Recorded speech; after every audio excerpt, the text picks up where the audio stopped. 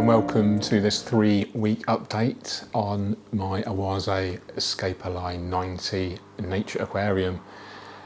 It's doing really well, but there has been some minor issues which we'll talk about in some detail, and yeah, we'll just go through what's been going on since it's been planted.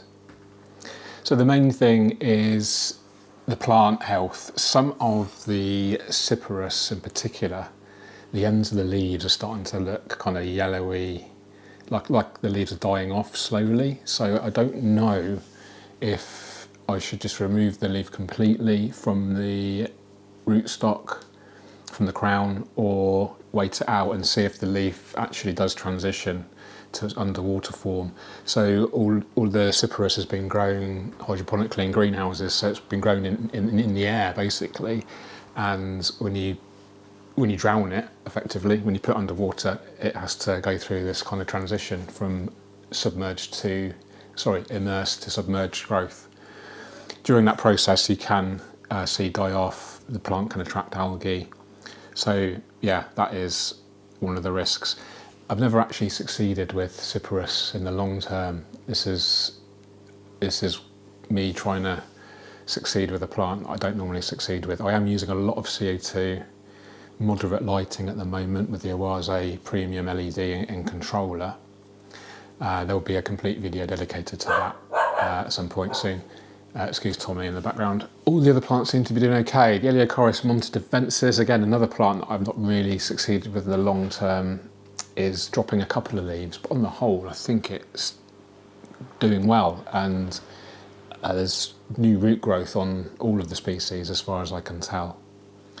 So overall I'm relatively happy with the plant health. The Ricardia is okay. There is a little bit of algae and diatoms building up on the surfaces, which is no surprise.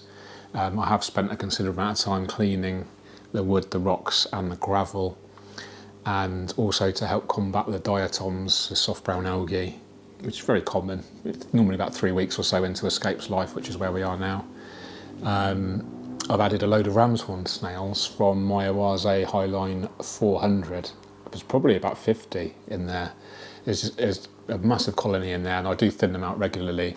And a lot of people don't like ram's horn snails, but I actually think they're a really good algae eater, and the population's relatively easy to control, unlike the bladder snails, which just, you know, that can get out of control quite quickly. I think the ram's horn snails are more attractive as well. They get larger and they tend to be more colourful, like particularly orange colours look nice. So the ram's horn snails are actually doing a really good job of grazing the surfaces for algae, and I've also added a small colony of cherry shrimp from my Awase Escape-A-Line 60 low-tech scape. So there's about 12 or so cherry shrimp in there as well that will help. They don't really eat algae necessarily, but they can help prevent its build-up by constantly grazing the surfaces for biofilm, which tends to be a prerequisite to algae. It's not been completely plain sailing. I was hopeful that of virtually zero algae, because we've got a really mature filter on there, which was taken from the Highline 400 and the brand new filter put on there. There's no surprise, but I was a little bit disappointed to see the brown algae. But it's one of those algae that will die back once the tank is mature, once the biology is established. My main concern though is some thread algae, and I'm being really careful to remove that, really diligent with an airline, and actually siphoning each strand away and tracing it back to where it's attached to the plant or the decor, and actually trying to remove the whole filament without breaking it. Because what can happen with some algae species, if you break it, the spores just get released and they'll go around the tank and then just reattach themselves elsewhere. So my theory is, by just very carefully mechanically removing the algae, it will help to prevent it from spreading. So time will tell. I don't think I did clear some up a couple of days ago, and I don't think it's reappeared, so touch wood, it should be okay. Eunubius mini coin, I've just taken off tiny rhizomes, again from the low-tech Escape-A-Line, and sort of, almost randomly placed it around the main hardscape framework. I've also put some petite here, Eunubius petite. I'm not sure if that will stay there. The great thing about Anubias and this type of hardscape is it's just literally plug and play. You can just take it off, and if you want to move it elsewhere, you can. And then in a couple of weeks, it will just reattach itself, no problem. Fish-wise, we've got 5 platies in here. Now these are just a overspill from another aquarium, and I do actually really like platies. I know they're a bit perceived as sort of common, community beginner fish. They do breed prolifically, but they do help with the aquarium. They keep the surface scum clear, so I don't need to use a surface skimmer. They do eat a little bit of algae as well, and I just think they add a nice bit of colour and movement. They're not a classic kind of nature aquarium fish, of course, but no, nothing against them, and I'm not sure what I'm going to do fish-wise in here in the long term. I am a fan of just keeping escape running for as long as I can these days, so yeah, it will be a careful decision if I do decide to add some more display fish. Let me know what you think in the comments, always curious to know. The regular water changes I've been doing on average about 2 to 3 a week, not been doing them every day because of the mature filter, and that's the Awase Biomaster 850 Thermo. I've cleaned the pre-filter once because it was very mature from the Highline 400, so it did need a clean. No fancy filter media in there, just literally the sponges that come supplied with the Biomaster, although Awase now do produce their own filter media, lots of different options. There's other kind of chemical medias as well, and other mechanical media, and biological media. So you can check out the Awase website if you like, and check out their filter media choices if you want to stick with the Awase brand.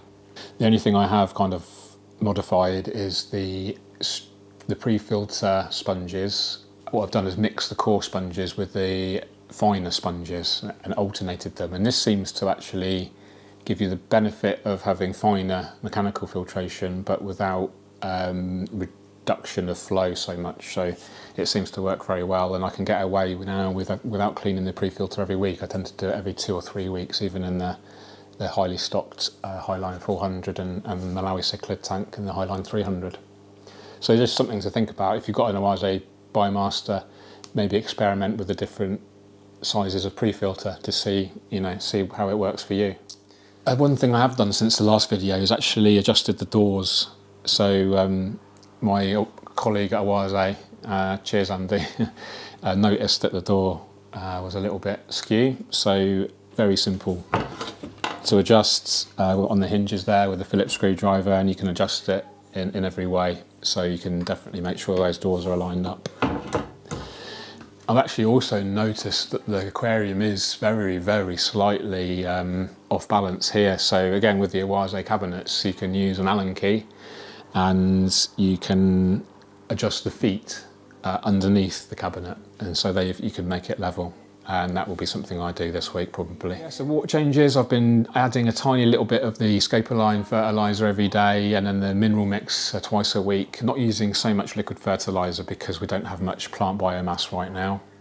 Once it does become more established, I'll maybe ramp up the lighting a bit more and add a little bit more fertiliser. What I have kept consistent is the CO2. This is so important, and a CO2 injected aquarium, if you do use it, you need to make sure it's optimised. So by optimisation, I mean a high enough quantity, and it has to be distributed around the aquarium efficiently. So here I have the Awase Biomaster 850 with an inline CO2 diffuser. So it's a powerful filter, and the CO2 bubbles, micro bubbles, go through the inline diffuser and get fired out of the lily pipe there.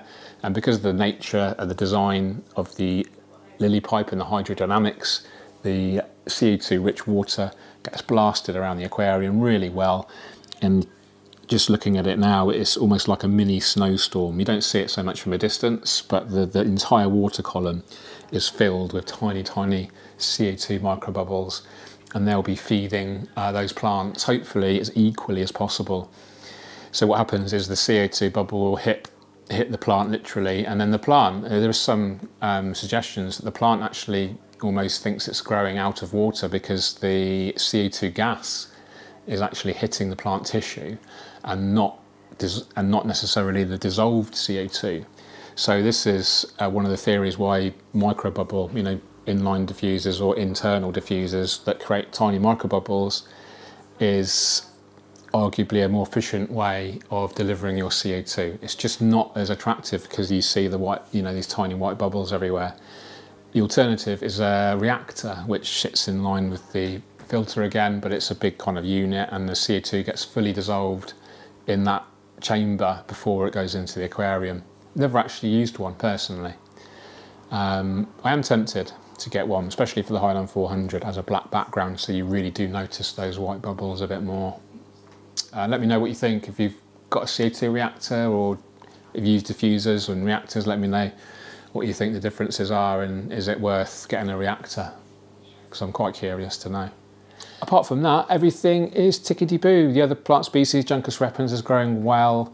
The mosses aren't doing so well, but that's not a surprise because it is a new setup. I tend to only put a lot of moss into mature setups because they tend to get a little bit covered in algae. Coming days, I'll add some more cherry shrimp. I will just keep an eye on things, maybe do another water change in a few days. It's great to see the small Eleocharis carpeting already in the right-hand corner. That's actually the area where the least CO2 will get to, because it's coming out of the back right, gets circulated around from the front right to the front left, which is the last place it gets to. So all these bubbles will be kind of feeding the plants kind of on the way to the hairgrass, but it's growing well, so that is a really good sign. So that's it, guys, a quick update on the Scapoline 90. I did say there'll be a video coming on substrate, so that will be more than likely the next one. I just wanted to show you the kind of 3-week update thing, especially with regards to the algae, and a little bit of a spiel on CO2 as well, which I hope you found useful. I hope you enjoyed the video, guys. Thanks for watching, really appreciate it. If you did enjoy it, do me a big one and hit the thumbs up. It does really help. And yeah, take care of yourselves. All the best. Cheerio.